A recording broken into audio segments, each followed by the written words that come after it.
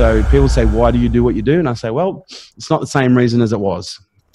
Yes, I'm very blessed and I get rewarded very well, but I believe that is a dynamic. That is a dynamic of, those who deliver value, energetic value to this world will receive the gifts of the value that they deliver. And, I'm very blessed to receive incredible amounts of gifts, of the financial, material, relational, familial, but at the same time, I give an enormous amount to be able to receive that. And what's enabled us to scale so well is we didn't lose sight of doing what we do well.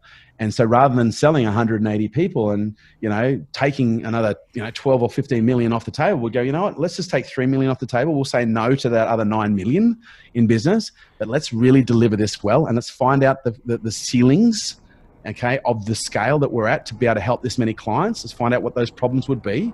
Okay, let's fix them and solve them so then we can grow the group even more. And then we can grow the group even more. And so, we've done in our business what we teach other businesses to do, which is to scale consciously. How do you scale? Not consciously necessarily from a spiritual context, but consciously from the perspective of, are you aware of all of the functions and the dynamics within your business and the motives within your business that drive growth?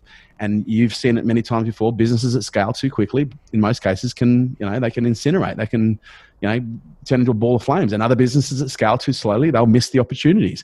Yeah. So it's how do you scale at a rate that enables you to grow in line with the value that you're delivering to the market? And and that's the thing. If you look at our K2 elites, they're perfect examples. We have about 1 in 2, 1 in 3 of those that will 2x to 10x in their first 18 months to 2 years with us.